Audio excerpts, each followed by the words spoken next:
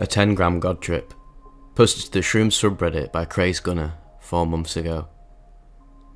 This is a trip report after taking 10 grams of magic mushrooms. The strain was PE. I want to take a minute to clear some stuff up before I get into the trip report. This was not recreational by any means, and I never intended for it to be that way. I did these 10 Gs because I'm a combat vet that suffers severely with PTSD, anxiety, anger, the whole 9 things that come up with being a combat vet.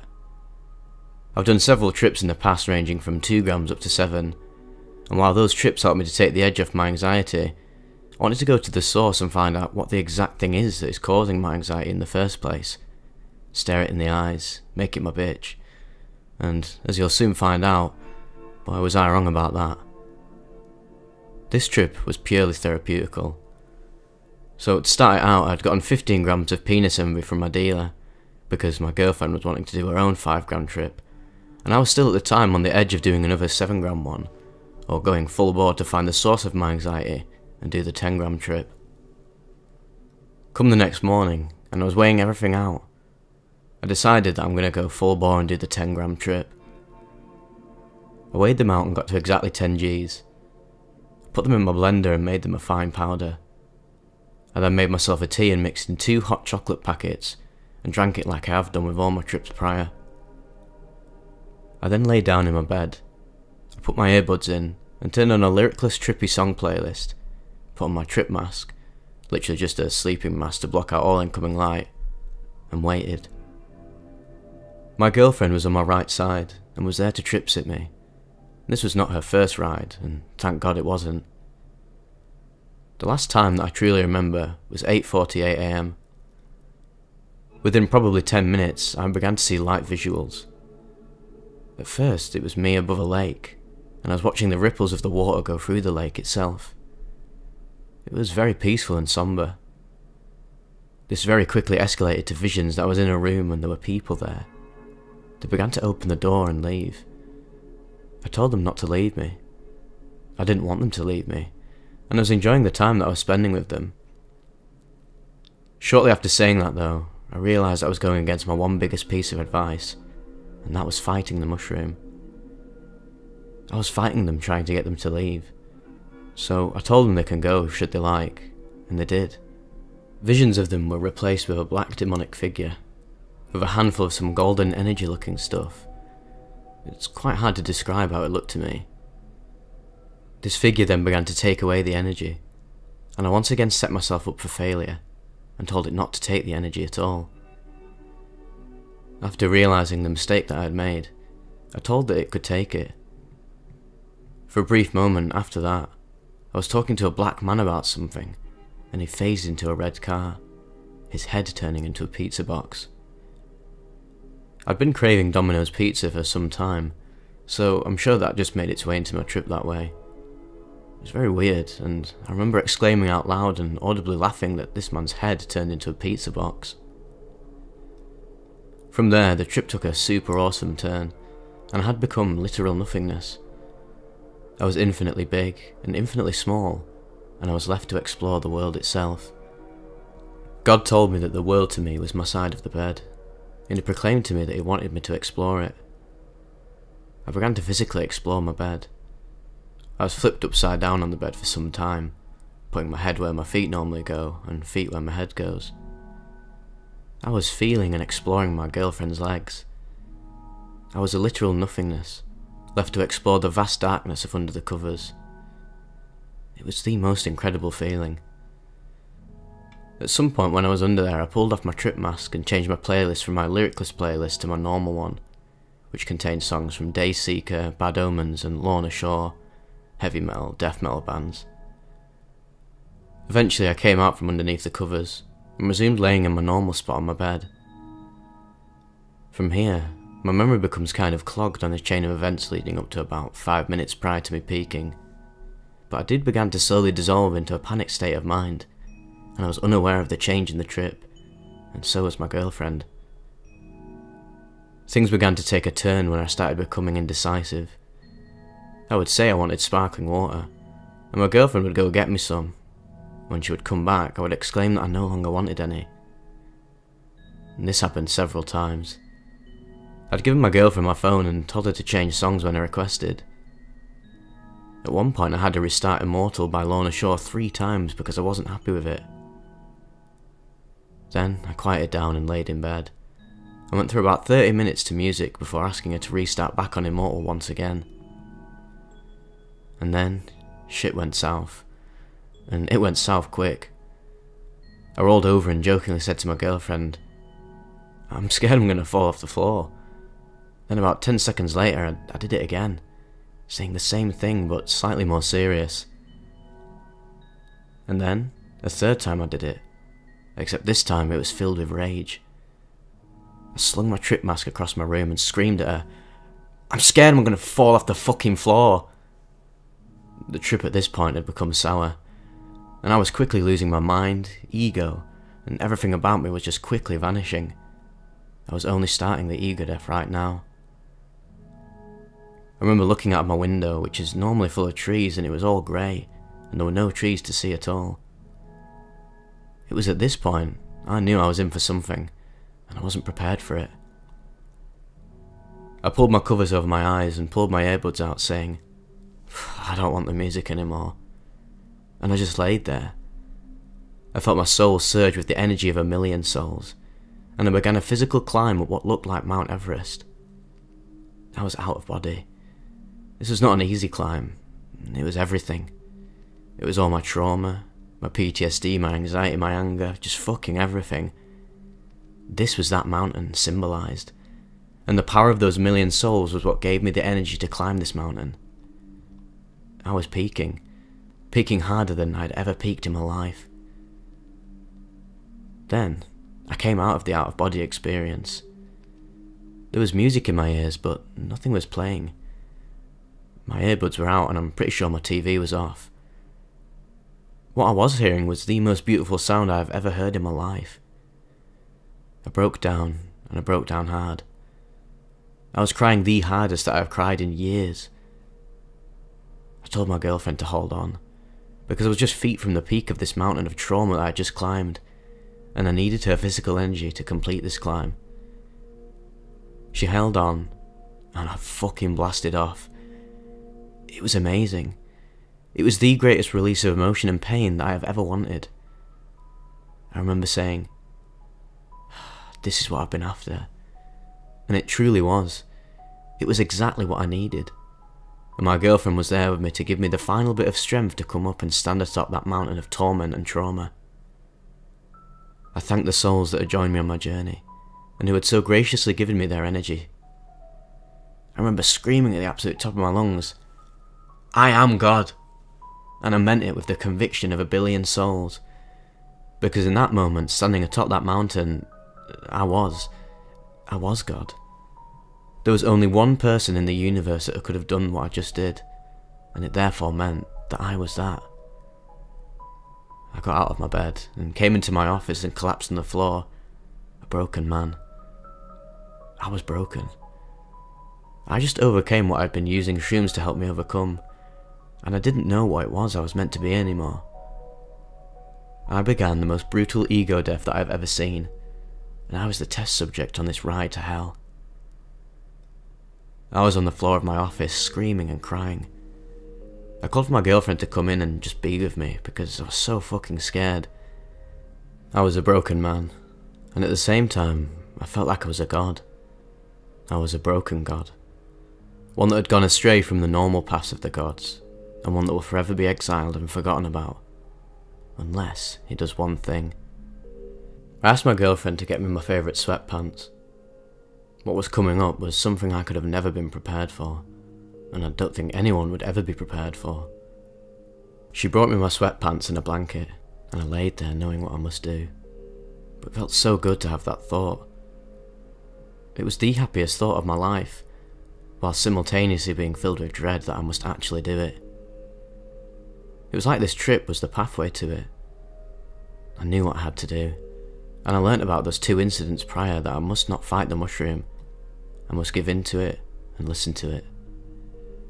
The it that I'm talking about is suicide.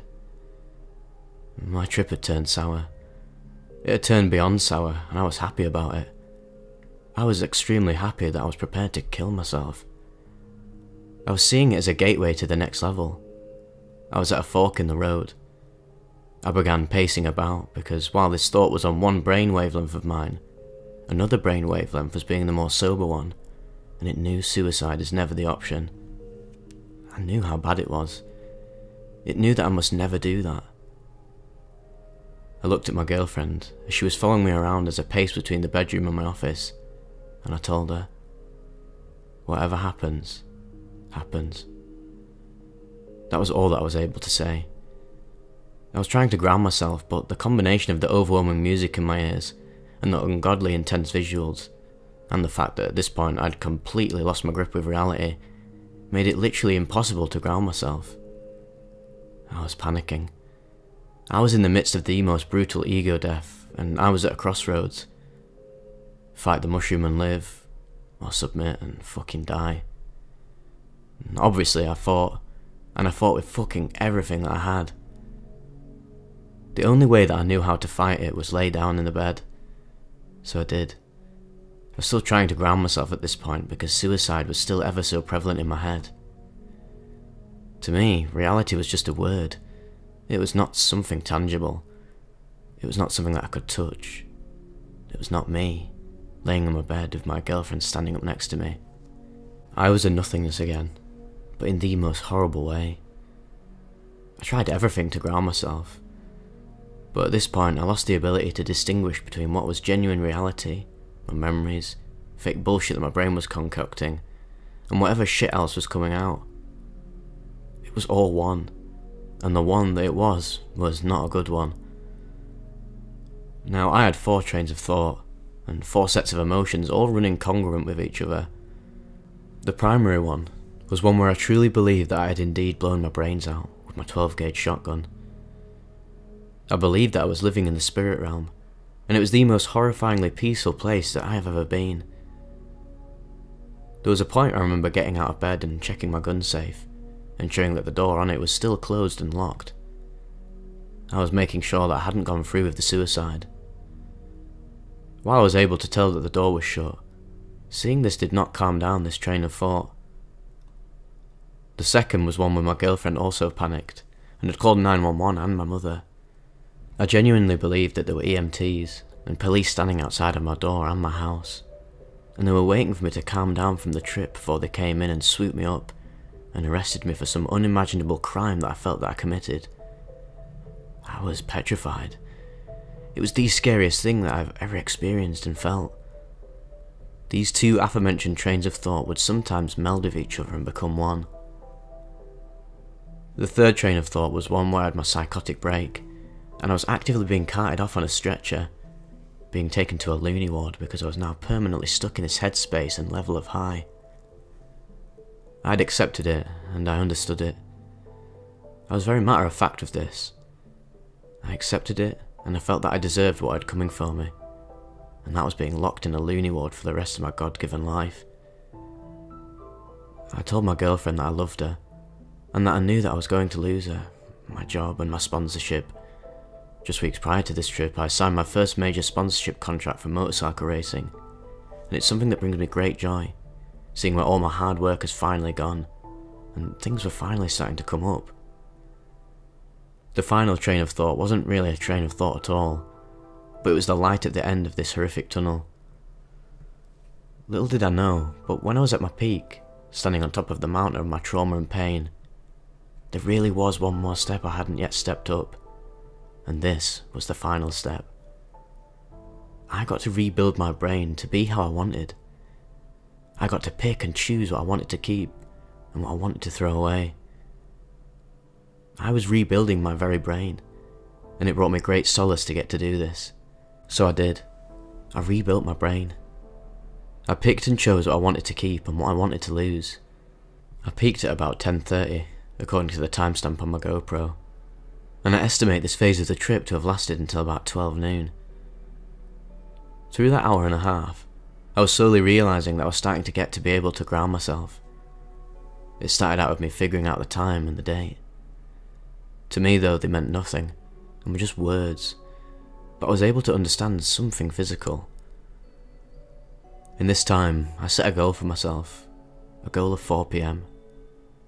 I just needed to make it to 4 PM, and my girlfriend was there to help me with that goal. I cannot tell you how many times I asked her the time, date, and just repeated, I just need to make it to 4 PM now. My girlfriend said it was at least 5 times that I asked this. Slowly but surely, I came down. I was not stuck in that frame of mind like I thought I was, and I indeed didn't kill myself. I wasn't being taken off to the loony ward, and there weren't police and EMTs outside my door and house, waiting for me to come down from the trip. I was going to be okay. I was alive and I had a new brain. A brain that I rebuilt to the specifications that I wanted. One without trauma or pain or suffering. I still had my wonderful girlfriend, and she was there the whole trip. Fast forward 11 days. This trip was on December 3rd, and I'm still struggling. I find myself sometimes second guessing if I'm really alive, not really believing that I'm not in the spirit realm.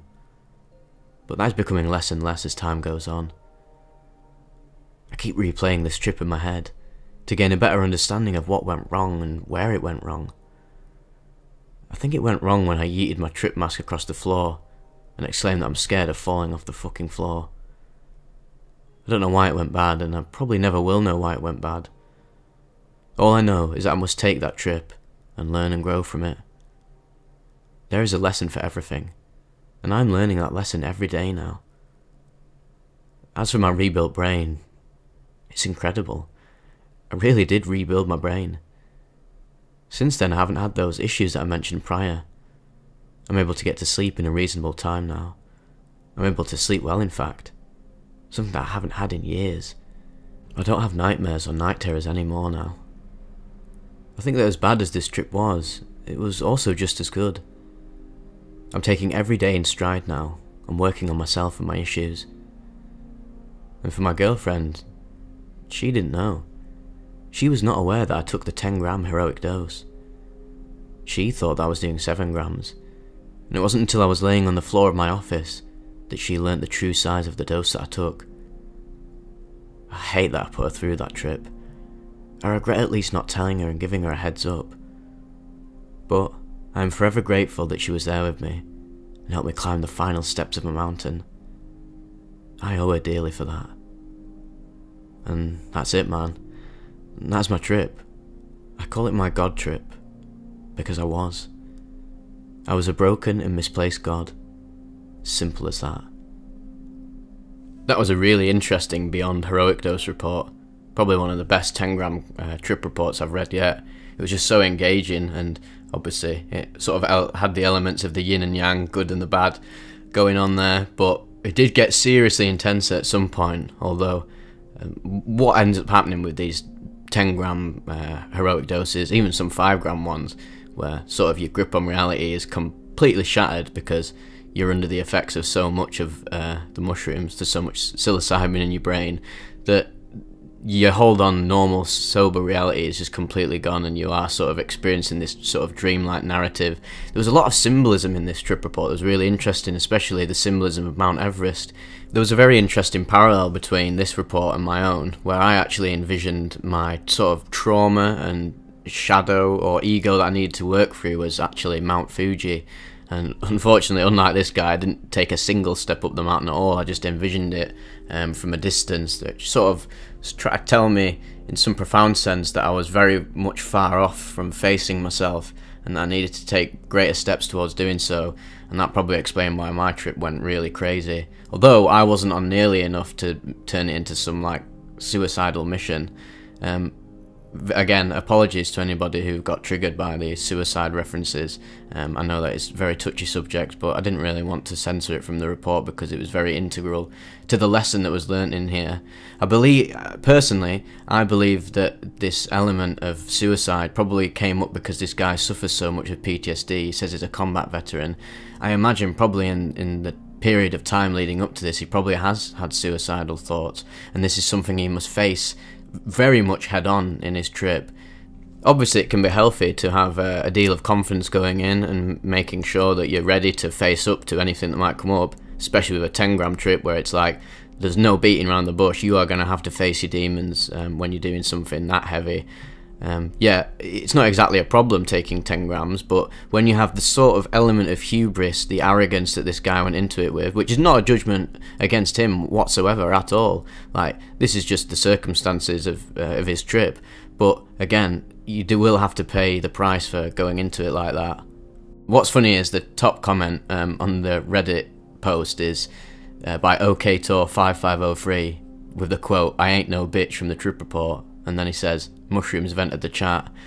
The guy who writes the trip report then replies with, "I was turned into the mushrooms bitch. When I threw my trip mask across my bedroom, that's when I knew I was in trouble." And then another reply from Penji says, "To answer your question, that's where you went wrong. Not that you took 10 grams, but that you were too confident with it."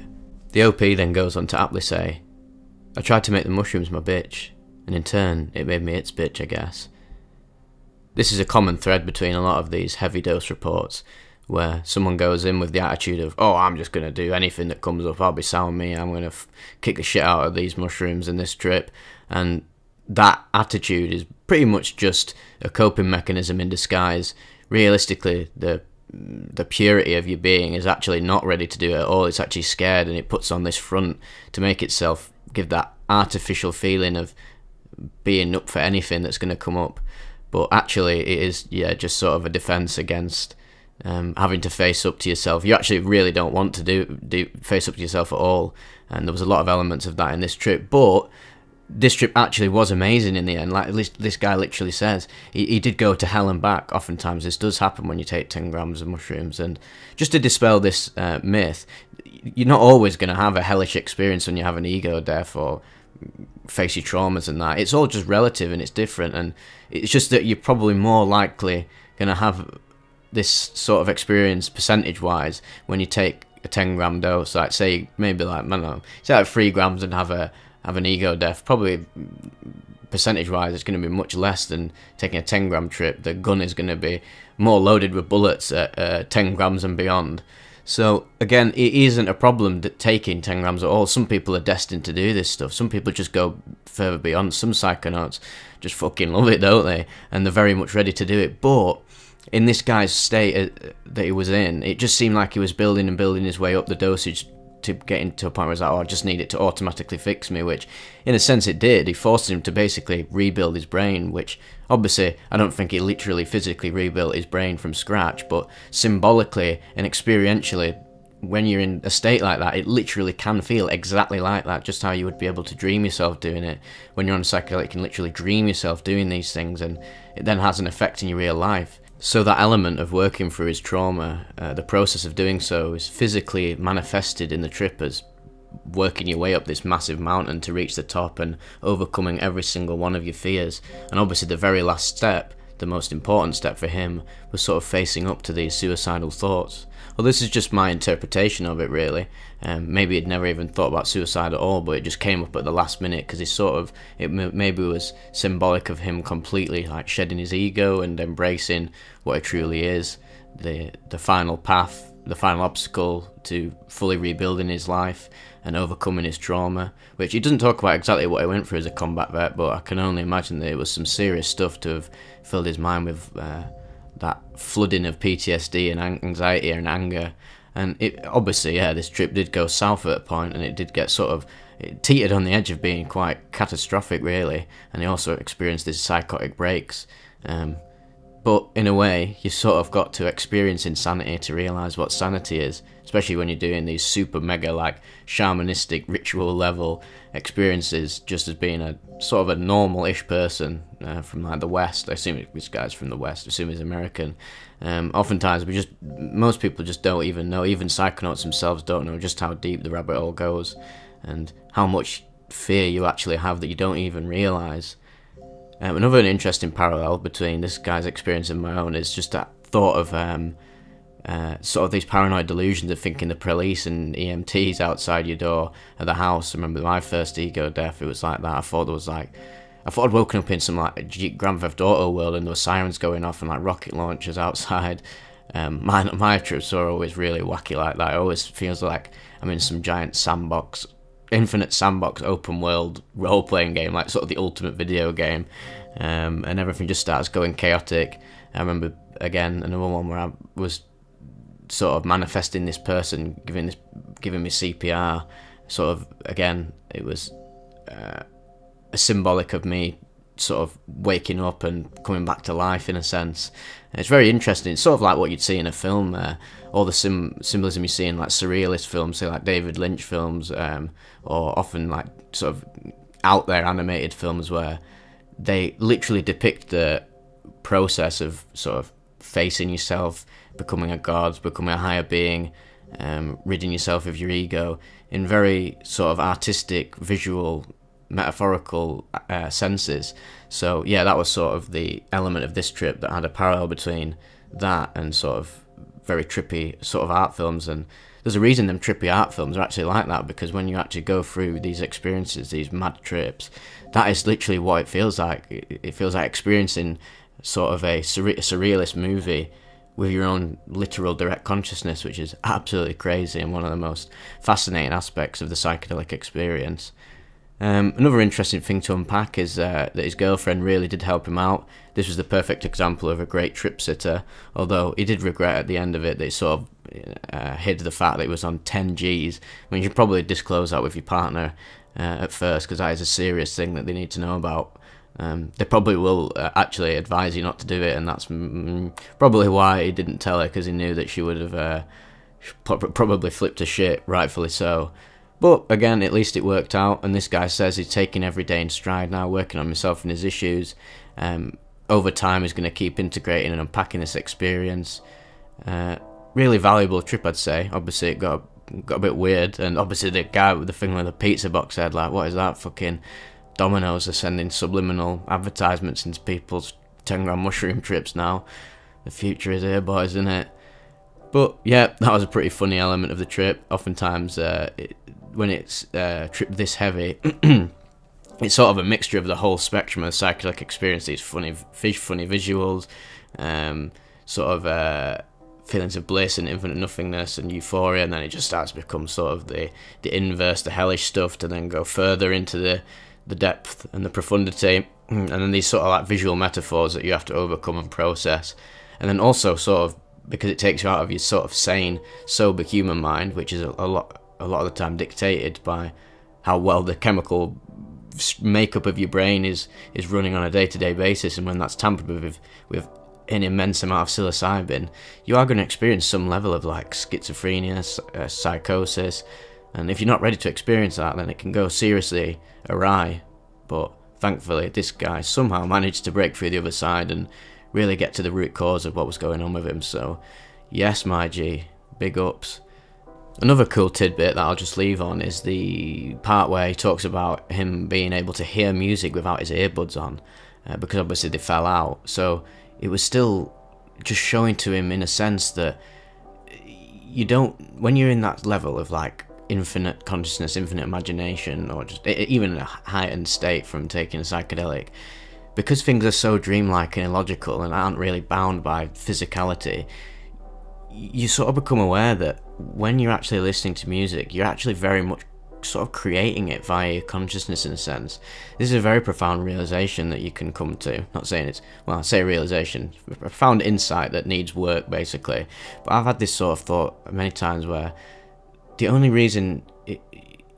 thing that's stopping you from just imagining music right now without any physical tool to do so is because right now in this human dream we are limited to physicality. That's quite literally the distinctions. We're creating these distinctions to form this experience of being a human, one of which is that to ground yourself fully in the dream, I have to pick up my headphones, then play a phone on my song and wire the headphones into my phone to then create the experience of it coming through my ears out of the headphones. But when you're in such a heightened state, you don't even need, because the limits and boundaries of reality start to dissipate, you can sort of literally create music with your own consciousness, because at the end of the day, even on a scientific level, what's all that's happening is when you listening to music is your brain is picking up these signals and sort of creating it itself through perception. So there's even a bit of scientific evidence to back that up with.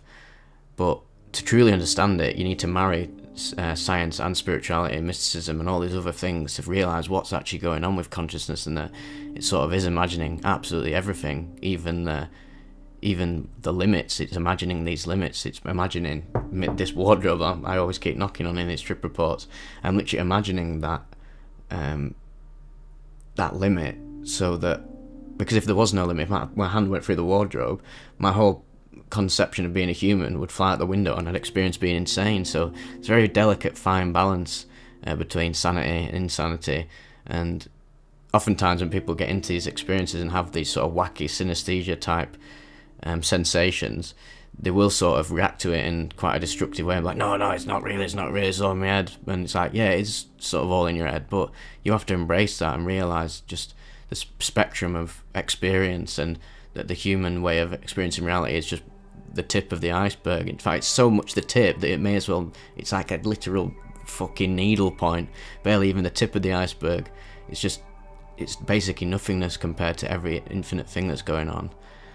So yeah, big one to unpack in this. What do you guys think of it? What did you take away from it, and how do you interpret his experience? Obviously one of the big kernels of it is the crucial truth of realising that we are all God in a way. God is in us, it's not in a building or a book. And yeah, it very much is. This is probably this guy's first glimpse of that, and this will probably take him down the spiritual journey of realising himself as infinity further and further, and realising that the distinction between self and other is or possibly could be imagined. At the end of the day, what do I know? I like to admit that I don't know anything, because that makes life a lot more juicier, knowing that there's even more things to find out. Definitely goes deeper, I think. I don't just think it ends at, oh, we are all God. I think it goes even deeper than that. But again, that's just me theorising. So look forward to me theorising again in the future.